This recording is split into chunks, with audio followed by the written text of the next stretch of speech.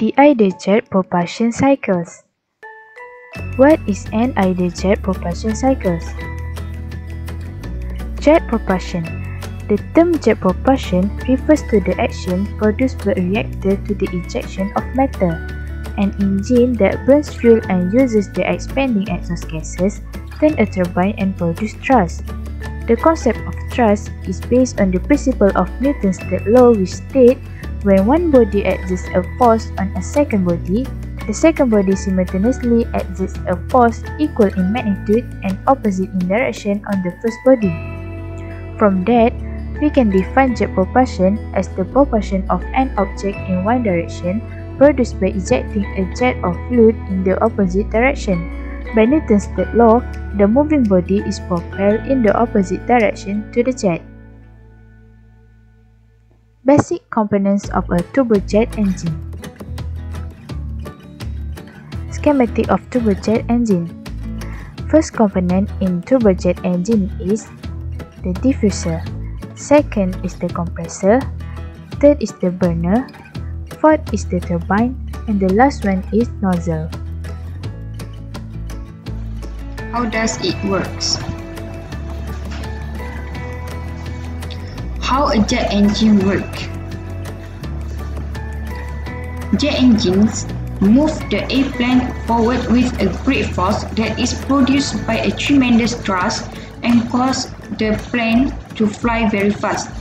Jet engine with Brayton cycle with a diffuser on the front and nozzle on the back, and it is refocused to increase the velocity and give thrust through the nozzle to propel the aircraft forward.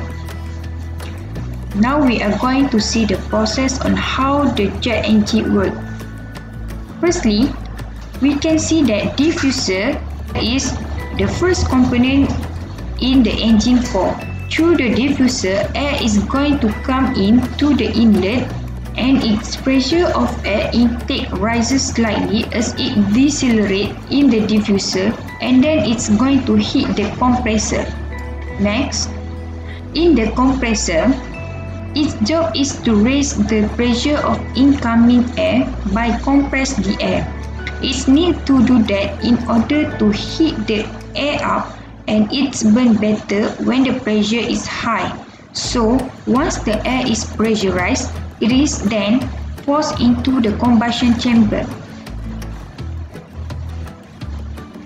Next, we are going to see it in the fuel burner.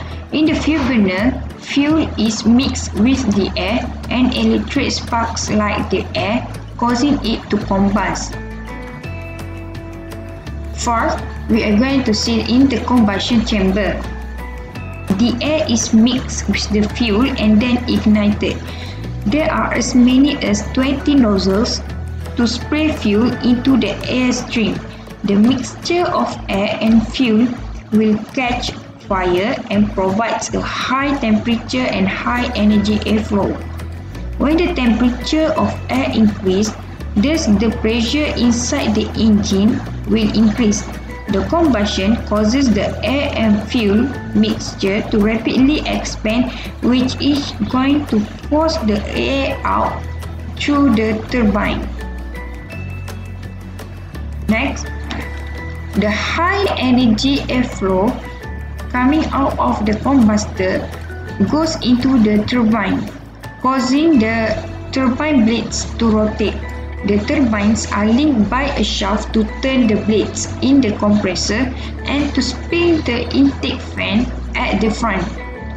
The blades gain the high energy flow from the hot gases moving past through them, and that energy is used to drive a fan and the compressor. This turbine is now taking the power that the burner is created. Next, in the nozzle is one of the exhaust duct of the engine. This is the engine part which actually produces the thrust with hot air. The nozzle may be proceeded by a mixture which combines the high temperature air coming from the engine core with the lower temperature air that was bypassed in the fan. At the end, the hot air rush out the nozzle with a very high speed. Now we can see the figure.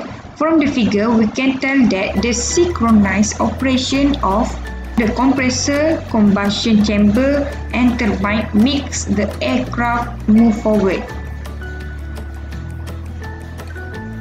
Graph and formula. The basic graph for either turbojet cycle can be constructed from the temperature T versus the entropy S.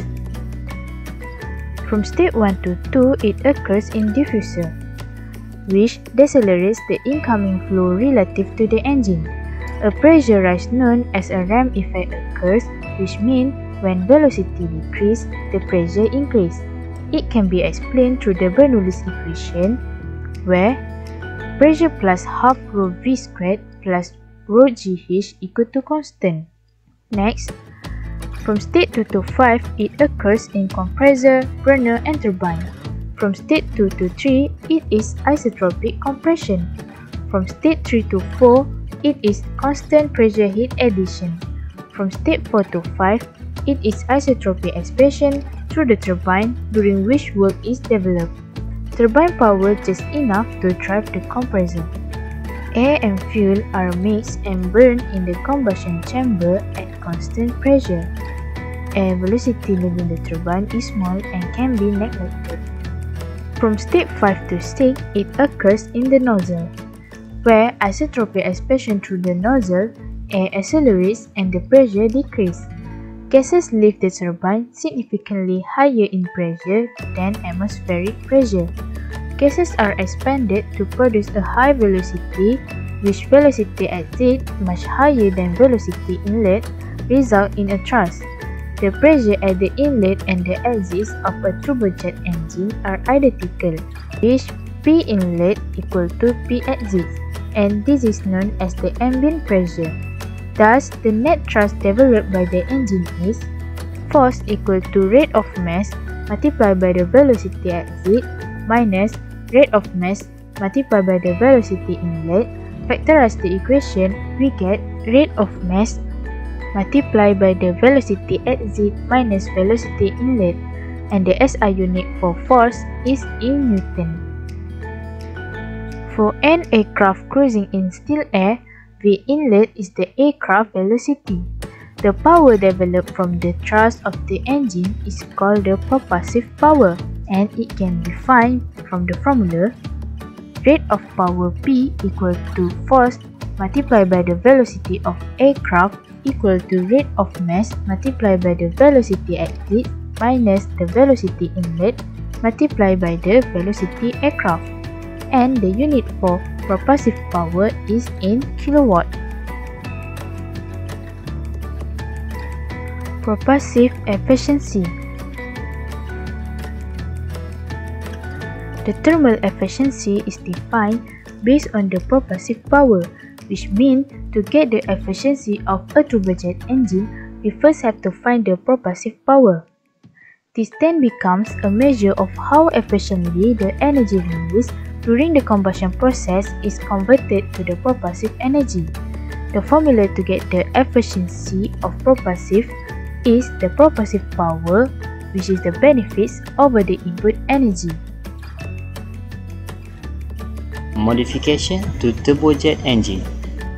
Turbojet engine has 4 modifications. First, afterburner, turboprop, turbofan, and ramjet. Afterburner. Afterburner is popular in military aircraft, and it is used whenever a need for extra thrust arises, such as for short takeoff or combat condition. This then becomes a measure of how efficiently the energy released during the combustion process is converted to the propulsive energy. This is the schematic diagram for a turbojet engine with afterburner. You can see the diffuser here, compressor, burner, turbine, and here we can see the afterburner region before the nozzle. This is TS diagram for ideal turbojet cycle, and this is the diagram for ideal turbojet cycle with afterburner cycle. We can see it's differ here, 0.5 to the 0.6. We can see the temperature rise. Next is turboprop. Gas turbine drive the compressor and the propeller. Most of thrust is from the propeller. Works by accelerating large volume of air to moderate velocities. Propeller are best suited for a low speed, less than 500 mph flight. Bypass ratio is 100/1 or more. Bypass ratio is equal to the mass flow bypassing the combustion chamber over mass flow through bypassing chamber. Next is turbofan. The most popular engine in aircraft is the turbofan or fan jet, where fan drive by the turbine force a considerable amount of air through a duct surrounding the engine. Turbofan is best choice for fuel economy and speed. High-speed exhaust gases are mixed with the lower speed in air in the bypass, resulting in a considerable noise reduction. Bypass ratio can be adjusted. Bypass provide thrust for takeoff, the core provide thrust for cruising. Typically used for speed up to 600 mph. Typical bypass ratio are 5 to 6. We go to ramjet. Ramjet is properly shaped duct with no compressor or turbine. Ramjet is used for high-speed propulsion and missile. Compression is achieved by decelerating the high speed incoming air in the diffuser. Aircraft must already be in flight at high speed. Flying above Mach 2 or 3 in a ramjet, the air is slowed down to about Mach 0.2. Fuel is added to the air and burned at this low velocity, and the combustion gases are expanded and accelerated in a nozzle. We can see here, ramjet is differ from scramjet by their shape, and this is the liquid rocket engine.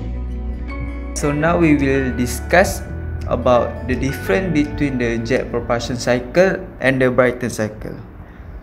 So we go to the first difference.